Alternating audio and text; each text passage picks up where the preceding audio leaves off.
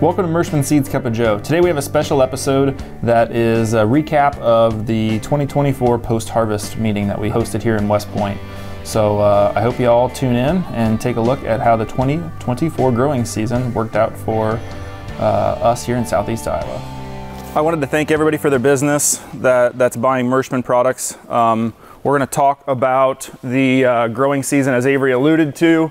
There's things that are in this slideshow as I was building it over the course of the week that surprised me and reminded me of the season we had. So it's always good to go back and look at what we had and what we can do different for the coming years. So without further ado, we're going to go ahead and get started. So this is the drought map from November 22nd, a year ago today.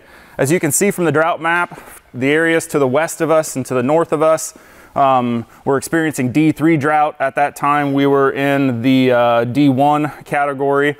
You know, we had a dry finish to the fall, but things change extremely quickly. I just kind of wanted to put that in for perspective. This is where we are today. Currently, we are in the D0, so abnormally dry.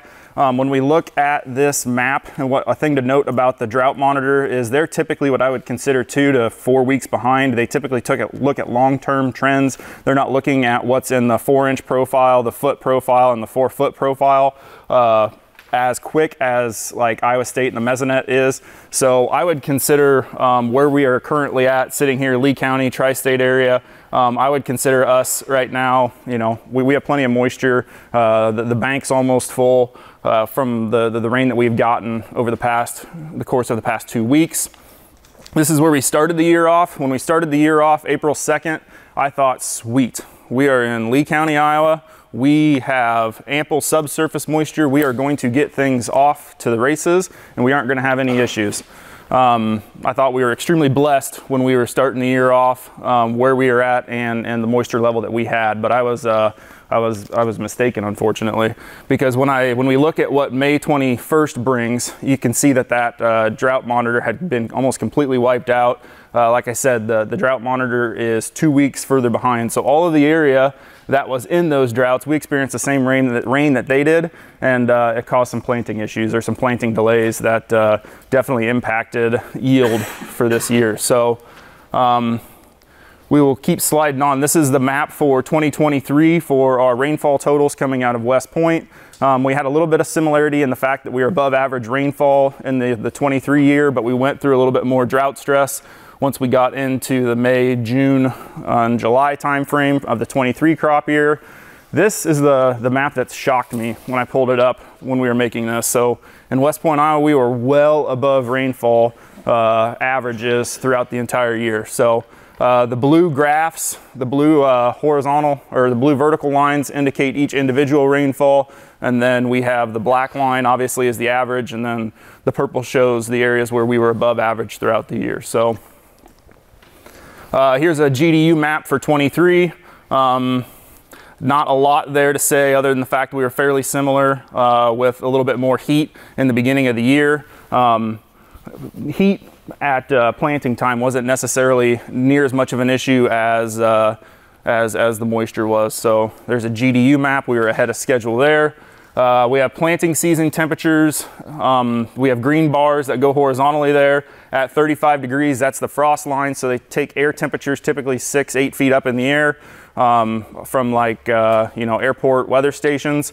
So most meteorologists will draw their frost line at 35 or frost potential at 35 degrees. That's where the green line is at, because from a microclimate and bottom ground in certain areas, you can actually get frost when the local weather station is reading at a 35 degree level. And then we have our 50 degree line is in the purple, and that 50 degree line kind of indicates, you know, where we should be from a planting. We kind of want that 50 degrees and rising when we're planting corn to get the corn out of the ground as fast as possible, because we know even emergence is such a key player when we're trying to get corn out of the ground. So this chart is labeled wrong. This would be our growing season temperatures. It starts there at June 1st and works its way out through October. One of the things that I find extremely interesting and something that has kind of played a key role in building yield the past couple years is the number of days that we are floating when it comes to a pod fill or a corn fill scenario. We are floating cooler nights, which definitely helps the corn relax from the daytime heat.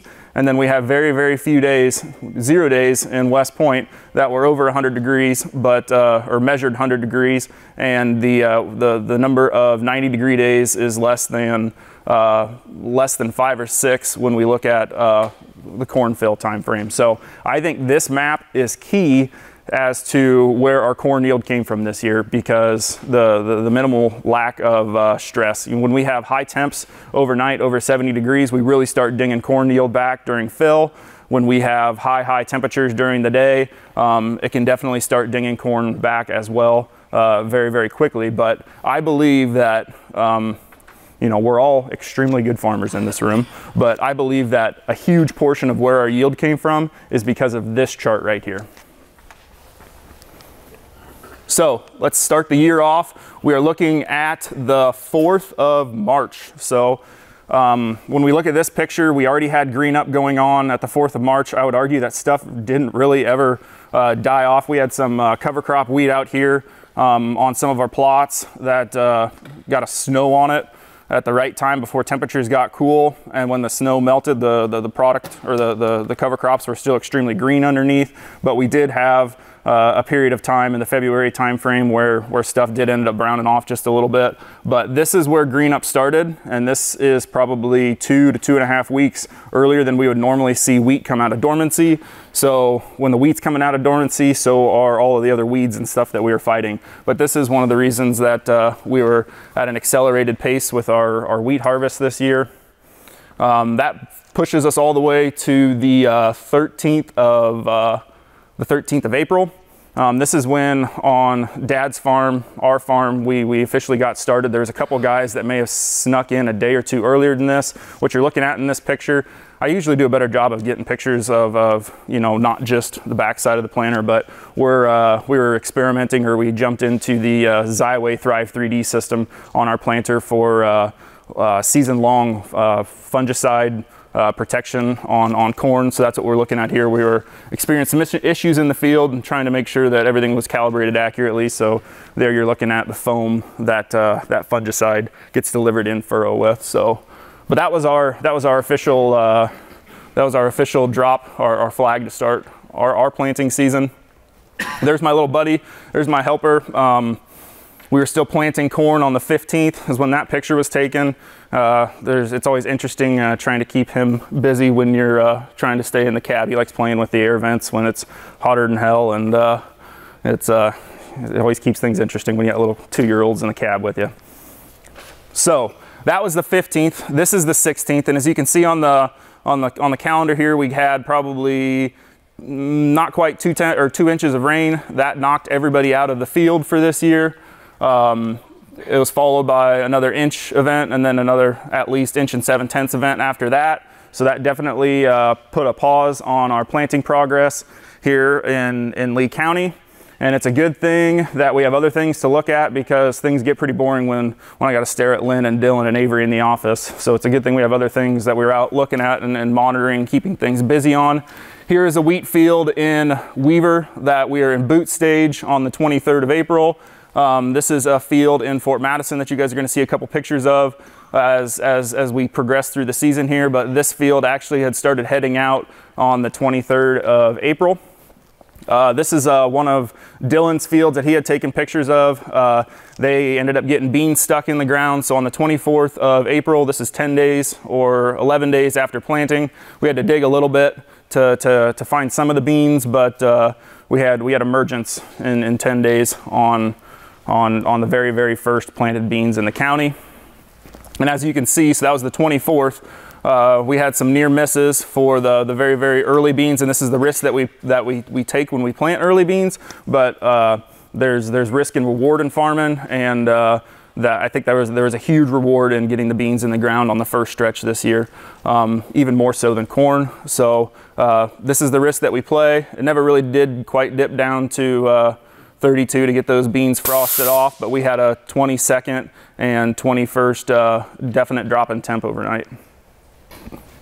So 10 days later, this is first planted corn as well. Corn's not quite emerged, but we're real close to doing stand counts and figuring out where we are at for the year, how well the planter performed, and doing scoring on individual hybrids on how fast they're coming out of the ground and how even they're coming out of the ground. This is our second shot of nitrogen that would be going on. So some guys like to split nitrogen on their wheat 3 different times. You get one in the fall, one at green up, and then the final shot. For high yielding managers like to push their nitrogen late to increase test weight and make sure they're not leaching out a bunch of nitrogen on sandier style fields like what this field here is. So there'd be another shot of nitrogen, and I don't have my temperature graph in there where I wanted it, but this is what happens when we have cooler temperatures that corn doesn't exactly know which direction to grow. So this would have been an April 14th, 15th planted field. If you remember that those temperatures dropped down significantly and corn started to grow sideways. The seminal roots didn't know exactly which direction to go, but you know, it happens when we plant early corn. It causes a little bit more of an uneven emergence. It's not exactly what we like to see, but sometimes it's what we get when we are dealing with April 14th planted corn. So at the 26th, we were able to start getting good readings and ratings as the corn was coming out of the ground. And this is April 30th, and we are looking at a field in Fort Madison. And this is just one of my favorite things to look at when we're working with extreme high yielding wheat. So this is wheat drilled in or planted in 15-inch rows with the planter that's right back behind the trucks here. 15-inch rows. Some guys will say that there's a 5% yield loss, and at some points we're okay with that because, you know, we don't have a drill, and there's very few drills that are out in the countryside for hire, and it's one of those deals that if you have a 15-inch planter, it's not that hard to get backing plates set up. And if wheat is something that you'd like to try in the rotation on a little bit more marginal ground, 15-inch planters work really well. And we proved that this year, you know, you can raise really high yielding wheat even in 15-inch rows. So where I'm standing in this picture, you're looking at probably 140 right in this individual spot. The field didn't average that, but this is 140 bushel an acre wheat across the monitor when we're running through it. And a lot of that comes from getting set up, having enough nitrogen, having balanced nutrition in the plant with all the micros and everything. You're looking at a super wide flag leaf, and I know when we're looking at a wide flag leaf and a flag leaf that's, you know, 10 inches to a foot long, you're looking at super high yielding wheat, and the heads are obviously nice size as well. So that's a huge solar collector. That's where 90% of your yield comes from on wheat. But I knew when we were walking these fields and looking at, this is our Peyton 2 product, which is a hyper early wheat line that we raised on Merschman's ground down in Fort Madison. But I know when we're looking at wheat that's got flag leaves like that we're going to be in some 100+ bushel wheat, no problem. So we are to May 1st. This would be one of those April 13th or 14th planted fields. We were out looking. We can actually start to row the beans by May 1st. And in that process, we were out walking around and we saw a few dead soybean plants that looked like this. This is PPO damage. This happens every year. I am a firm believer in using PPOs because PPOs are really strong against water hemp. So that would be like your Valor or your Authority products. But you will see this, especially in early planted fields or fields that may have a levo, because the emergence is so much slower. There's a hot zone in the very top 1/4 and 1/8 of an inch if that herbicide hasn't been diluted down into the ground. So as the beans are slow to come through that, sometimes you'll burn the necks of the beans. In this instance, it was probably 1% of the plants that were out there. So there's no yield loss associated with that, but it's always nice to highlight if you guys have any of this ever happen in your field and you wonder what you're looking at. That's basically where the hypocotyl is coming through the ground. It burns the neck on it and it reduces population. So we are at May 2nd. We are already seeing enthesis happen in wheat. This is the time that fungicide gets applied, so we're all looking extremely closely at that. This is again 2 to 2.5 weeks earlier than we would normally see wheat starting enthesis. So there's critical time frame for fungicide. We had some disease show up in the super sandy spots. This is barley yellow dwarf mosaic virus.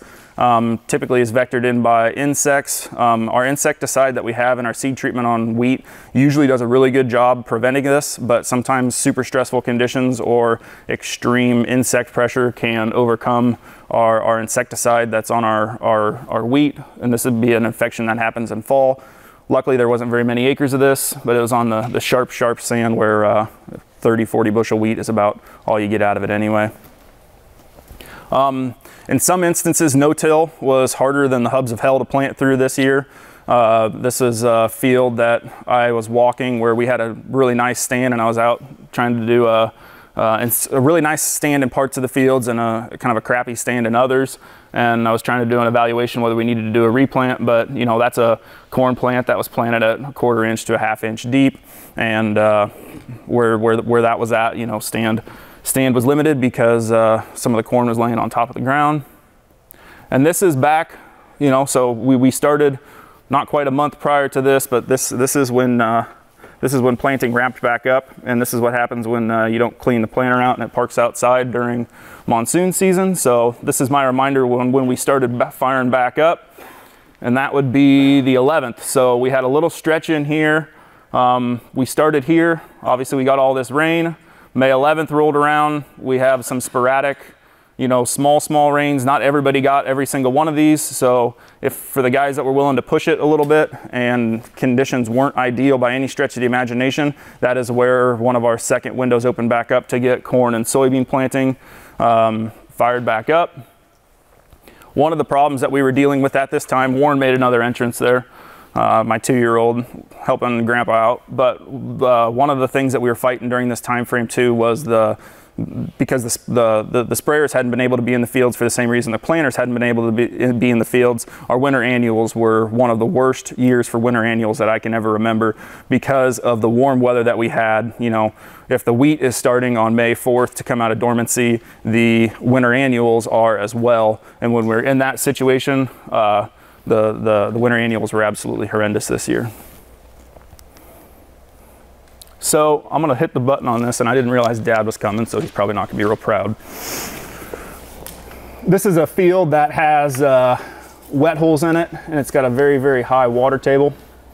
And we always fight wet holes in certain instances, but if this plays through, it's a little jumpy at the beginning, but it should catch back up. This is, you know, the 12th of May, where we're planting soybeans. And I asked Dad, I said, well, do we want to drive, you want to put end rows around all these little water holes? He said, nope, just keep driving through them. So it's time to go. It's time to get the beans in the ground. And this is just perfectly indicative of what we were fighting this year, trying to get crops in, because the windows were so tight. The windows were so tight that it was either we get them in now, or are we going to be waiting and doing this in the month of June. So sometimes we have water holes that we unfortunately are farming through or farming around. There we're planting beans on the 12th, so the window's still open. By the 15th, 14th of May, our first planted corn, we kind of sighed a breath of relief. You know, we got corn out of the ground, we got corn in 2-leaf stage, everything looks good on our first planted crop. The one good thing, or the one bright spot in a very crappy wet year when we're trying to get stuff in the ground, that came out of this year was replants weren't very hard to do because the water never shed those lower lying areas of the field, and it was extremely easy. You know, Lynn's went on replants this year, Dylan's went on replants, Avery's been on replants. Replants were not a challenge this year because you knew exactly where the holes were at, and you went in and either spliced beans in or spliced corn in. So there's from the 20th. I took a quick shot here of wheat. We're back in this Fort Madison Peyton 2. One of the things that it's a bigger problem further south than what it is here, because wheat breaks dormancy in the south quicker than it does here. But sometimes these ultra and hyper early wheat lines will get frost nipped. So basically, as that wheat is shoving its head out of the base of the plant and we get a later frost, sometimes we can get just a little bit of frostbite on the heads, and that's what that is. There's a fraction of a percent of the plants that had that, but I figured I'd take a picture of it because that was a really good indicator of what that looks like. Beautiful field of wheat there. This is from the Oskaloosa area. I included it in the pictures. It's not necessarily southeast Iowa where we're at right now, but this was the area, part of the area that was in that D3 drought last year that really struggled with their corn year, their corn season the prior year. And we walked into a field of beans that looked all dinged up. Some of the beans were dead. There wasn't a lick of weeds out in this field except for on the end rows. And we had two different things going on. And I've been in fields that have HPPD carryover, which is typically what you see with the whitening around the edges of the soybean plants. You know, that's your bleaching products like your Callistos of the world. But what was interesting is that we were getting abnormal growth coming out of the cotyledons, which is right here. Typically you won't see an additional growing point coming out of the cotyledons. So we have a trifoliate right there coming out of the cotyledonary node, and that doesn't happen very often. So I knew we were dealing with more than just HPPD by itself. So figured out what was sprayed on that field. It ended up being a Resicor. So the stinger is a growth regulator like dicamba and 2,4-D, was causing abnormal growth there. And then we had the Callisto that was causing the bleaching. It took me a couple days to talk to a few different people in the industry, and you know, carryover shouldn't have been that big of a deal because we had so much moisture. But when we have extreme droughts where, you know, this field's a 200 plus APH and it made in the 130s or 140s the prior year, so that shows you how dry it was, that chemicals they have an affinity, or they bind extremely tight to the soil. So it takes more than normal rainfall to get certain chemicals reactivated and rediluted through the field so we don't have carryover issues. And that's what happened here, was a Resicor application and extreme drought. It happened 2 years ago over in Champaign County, Illinois. I have documentation that looks very, very similar to what this is as well. So something to look out for in drought, something to keep an eye out on. One of the first things I looked at. Later planted corn from the May, it might have been an early planted line. We had lots of fertility going on this year. We had lots of rainfall. We saw a lot of tillering this year, which shows that that corn plant is off to the races. It's sitting about as good as it possibly can from a fertility, heat, and moisture situation.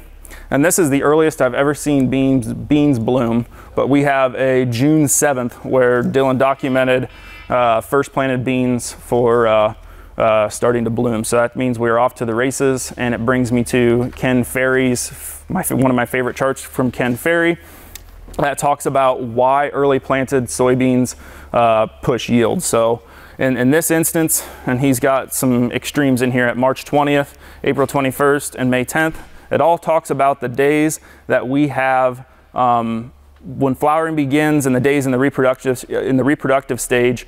So when we have early planted soybeans that are flowering extremely early, it allows for more flowering dates and more days in the reproductive stage, which ultimately ends up in yield. The early planted soybeans, from what I can figure, were probably at a minimum of 10 bushel per acre better than the May planted beans, if not closer to 15 over a large chunk of acres here locally. And I think that graph right there shows exactly why. So by the 10th of May, this is one of the Weaver fields. We have wheat that is extremely close to being ready to harvest. This is an ultra early line. This isn't one of the hypers, but it gives all in the same instance. This is a field of Millie 8. You can see we don't have any green all the way down through the canopy, so we're probably sitting at, you know, 16, 17, 18% moisture. This is a map of one of the Merschman fields that we were harvesting on. So we tried on the 14th, 15th, and 16th to get things rolling, but we were still running in that 16% moisture because this hyper early wheat line has to come in here to bins that don't have air on them. We have to have it sub 14, but this field would have easily cut on the 14th of June if we would have had some bins with air on it. So that's definitely a possibility for all of you guys that are even entertaining or thinking about planting hyper early wheat and then chasing double crop. June 14th is not out of the question if you have the proper equipment, and if not, probably another 3 or 4 days earlier than that if you can take wheat off at 19%, either dry it with air or put it in, or dry it with air, a dryer, or put it in a bin. So there we are on the 21st. harvesting. I think we have a couple more pictures there to get us our last. Yeah, so we might have had everything wrapped up. So we had 140 acres on our own farm plus 100 acres of custom work for Merschman's that we did. And by the 21st, I believe we were completely wrapped up with wheat. So pretty good year for getting wheat off early. And I don't have any pictures, but a lot of the wheat was running in the 90s to 100 bushel per acre range. And a lot of the double crops were 40 plus in the areas that didn't have too much sand. And that's because we were able to get the wheat off in an early fashion with the hyper and ultra early wheat lines and get those beans off to the right start because they caught rain at the right time. There we got some later planted corn. That's kind of in that hip high to getting a little bit taller than that. There's a trial that we had spring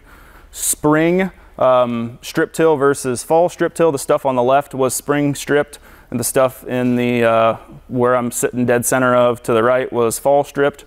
So I think there is some advantage to having phosphate and potash in the spring more readily available than letting that tie up over winter, which is something that you're going to hear Peter talk about here once he's into the meristem style of portion of the meeting. Doing some root digs for rootworm. This is in one of the fields where we were using their Revline Hopper Throttle Guard X, which is their rootworm product that Avery was alluding to, which is the reason that we brought their entire portfolio forward. But we had some insecticide treated product on the left against some Bayer Guard X treated product there in a field that had heavy rootworm pressure, and there was virtually no feeding on either side. So the rootworm pressure, for whatever reason, was way less than expected this year compared to the previous growing season. And there's a picture of double crop beans going in the ground on the 22nd, and that was the first time I think our planter saw dust this year. And Dylan, in all of his glory, for the second year in a row, had found tar spot on the 24th of June. So it's kind of hard to see right there, but there's the first tar spot that we found. That was probably 2 days after the first field in central Iowa was found. So there were a lot of helicopters, a lot of planes, a lot of fungicide that was applied the week following this, because once we found it here locally, north of town, we were able to go to a lot of different fields and start finding the tar spot because of the environmental conditions that we had. And that environmental conditions would be the rain that we need here in the month of June. And Lynn, I don't know how many days did we count water on our boots in a row when you walk out through the grass? It was 20? Yeah, 23 days in a row we had enough dew in the mornings that you could get a significant amount of water on your boots when you're walking through the grass. So those environments are extremely conducive for tar spot, and we were right there ready for lots and lots of tar spot to lay in early. I lied, the 25th was the last day that we harvested wheat. I was off by a couple. Very little disease other than tar spot. This would be July 11th. There's just a little bit of gray starting to come into certain fields. Also on the 11th there, we're looking at how well pollination had worked. We have a few blank spots. It was pretty common this year to have a few blanks, a little bit of scatter fill going on, but you know, we're starting to get excited on our first planted corn on what the yield potential looks like. This number here is our 113 day Power Core product.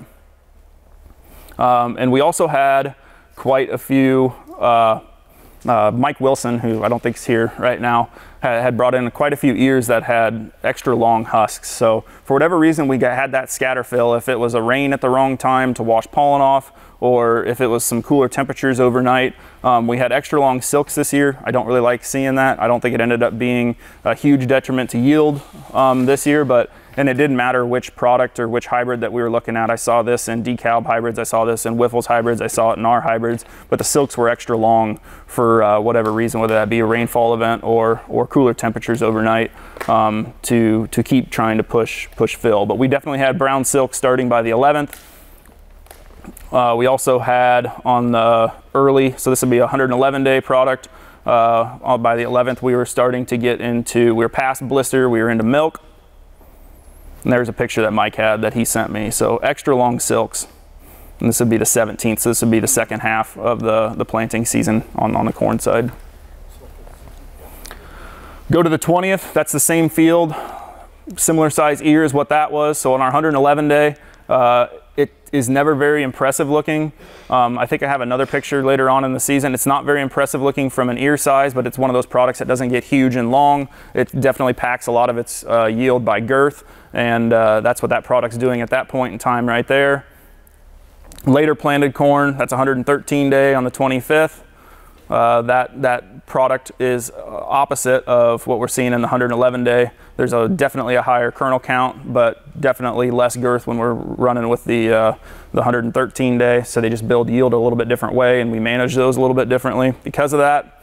On the 25th, Kyle sent me these pictures from right across the border into Missouri. We got potash deficiency showing up, and I wanted to show you guys so the potash deficiency is the yellowing around the margins of the leaves. It happens in both corn and soybeans that direction, where you're looking at potash not being able to flow to the outside of the leaves, so then you end up getting chlorotic and necrotic eventually over time. This is the Midwest Labs report on a Malic of the good areas versus the bad areas. It only shows 20 parts per million difference in the K level, but I would say that both of these products are low, and that 29 parts per million difference is what it took to start seeing potash deficiency out in that field. That's why when we have parts per million ranges that are in the 170s, 200s, and what is really more important in some guys' mind is having this base percentage of potassium over here at that 1.7 and 1.2. If we get these numbers, the closer to 4 or 5 we get these numbers, the way less you see issues like this happening out in the field. So I would say that we're low on both tests, but that's the 30 parts per million is all it took, which would be 60 pounds of actual K difference is what caused the problem in this individual instance.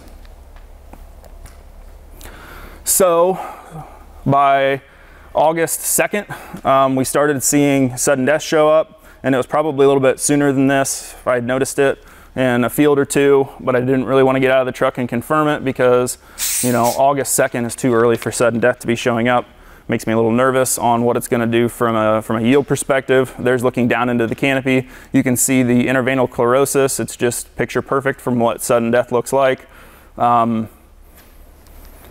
I threw a chart in here for the rainfall. I believe one of the reasons that the sudden death in a few of the varieties was as bad as it was is because of the amount of rain that we received right here. So this July time frame, when we have 2-inch rain events, 1.5-inch rain events, inch rain events, and when we have this much moisture, so the way sudden death infects the plant is it infects it when it's probably 1 inch or 2 tall, and it's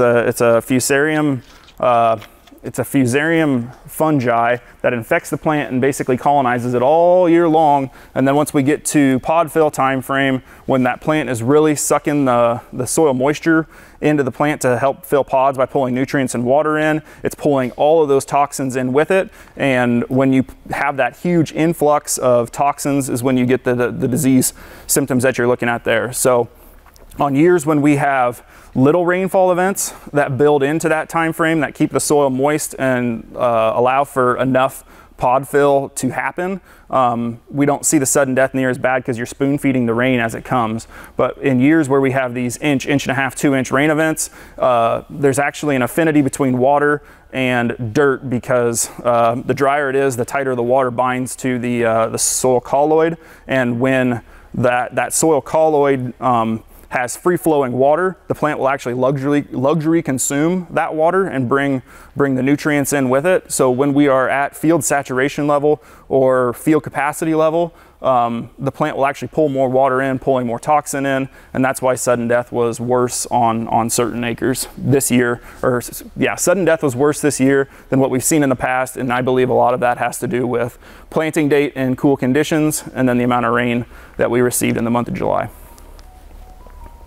So this is a field of Lincolns that we had. There's 3 numbers in our book that we recommend using Salter on if you're going to be planting it and there's any sudden death history in it at all. It's a Lincoln, Truman, and a Austin, because all of those scores are a little bit less than average.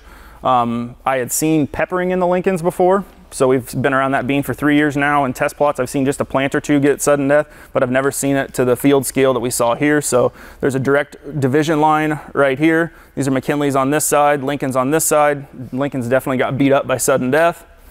And an interesting picture here is this is Lincoln's on one side of the road, Lincoln's on this side of the road.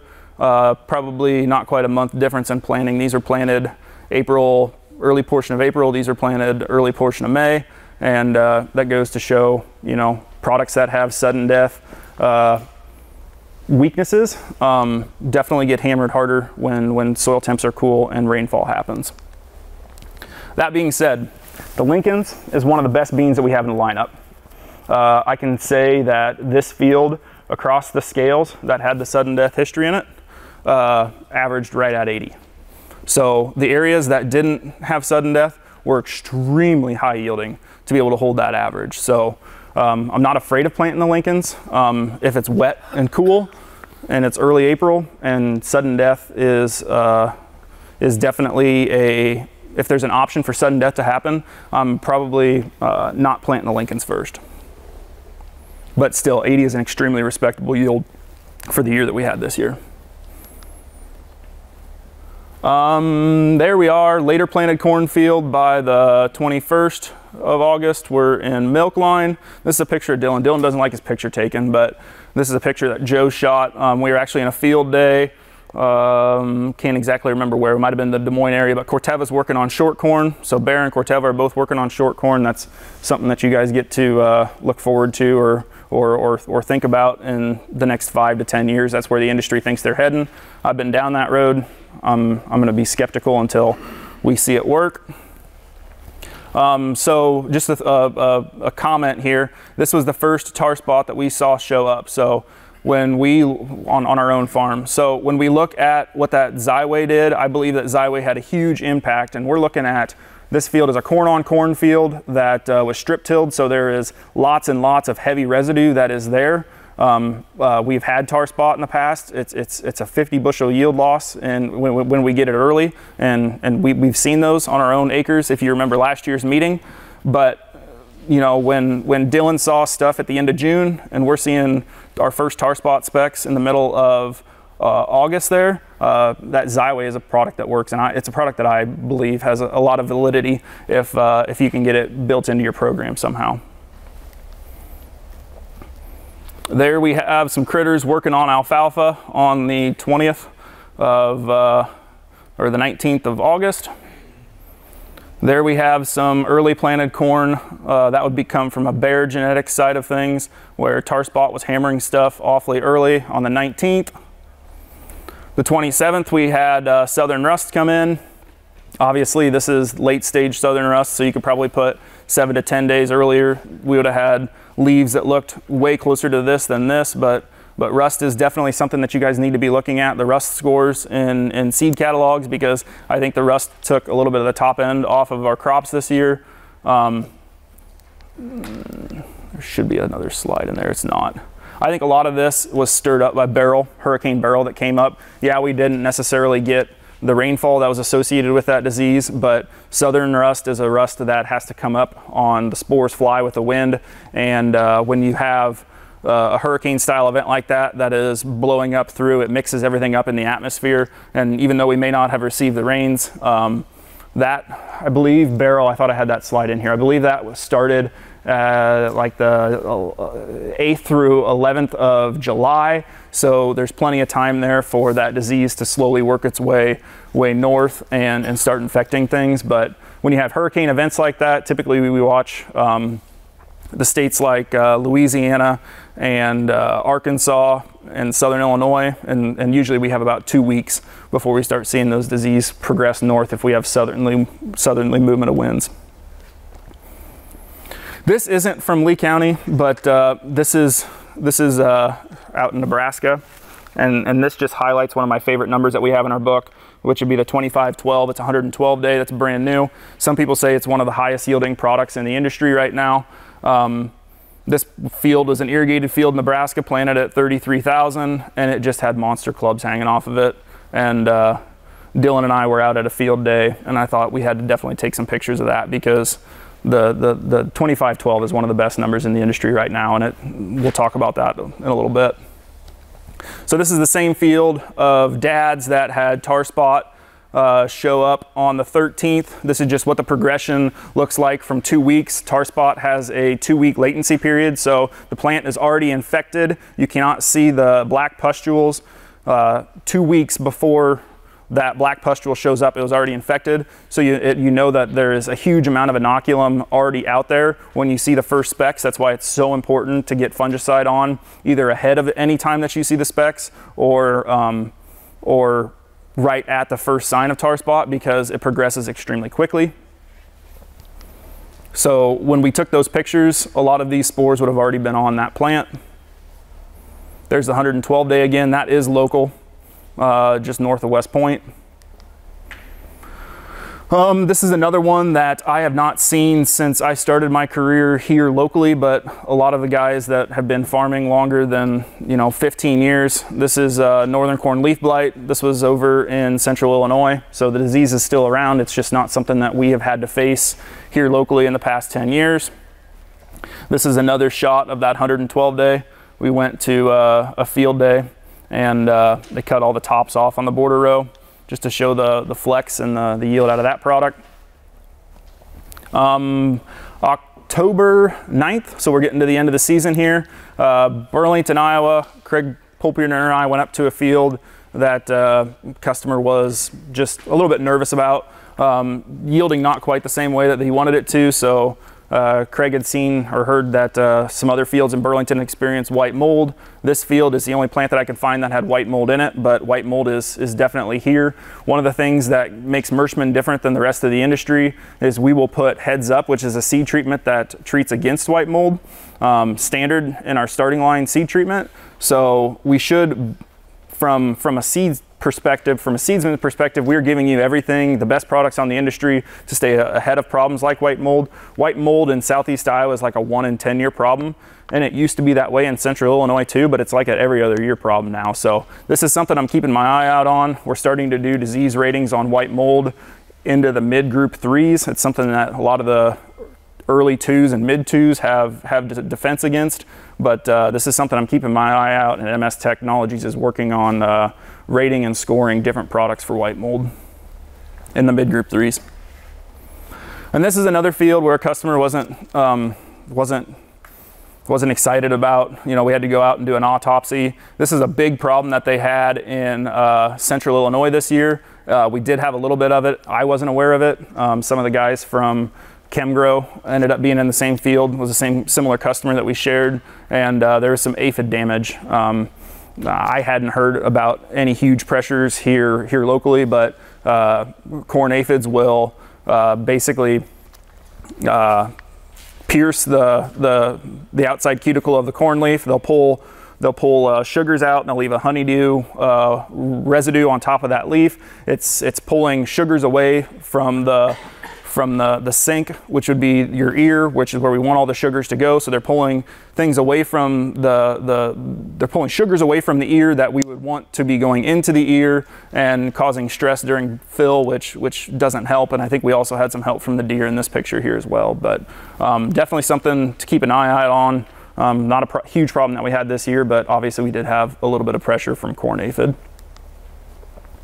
So quick yield recap. I'm not going to spend as much time on the soybeans because Merschman's is kind of known for their soybeans.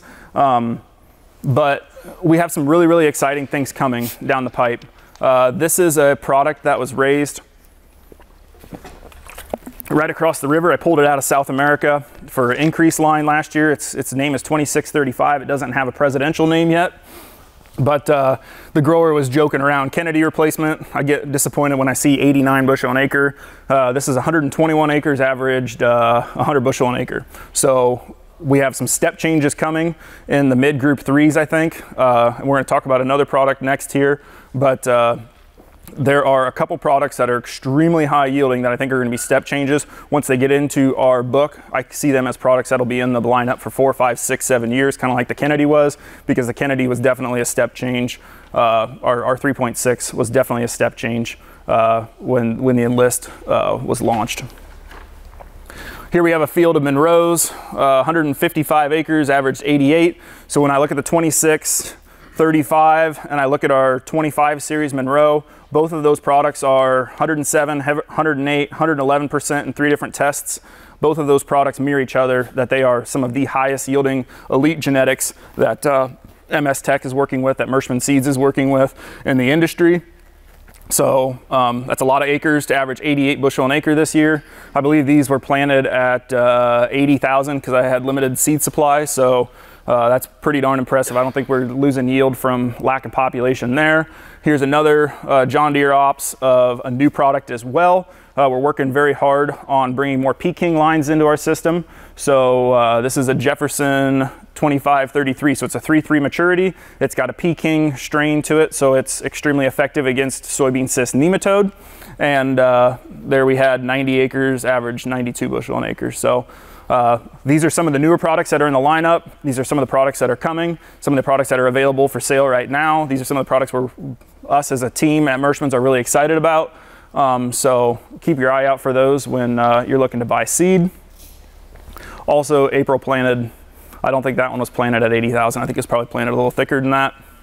I'm not going to spend a bunch of time because I don't like going to meetings where all we do is talk about product, but I wanted to talk to you guys about our corn. So this is 35 different locations in a full season rep. I don't conduct these studies. The people we buy our genetics from conduct these studies. And when we look at 113 day to 119 day, this is that 2512 that I was talking about that was throwing those monster ears.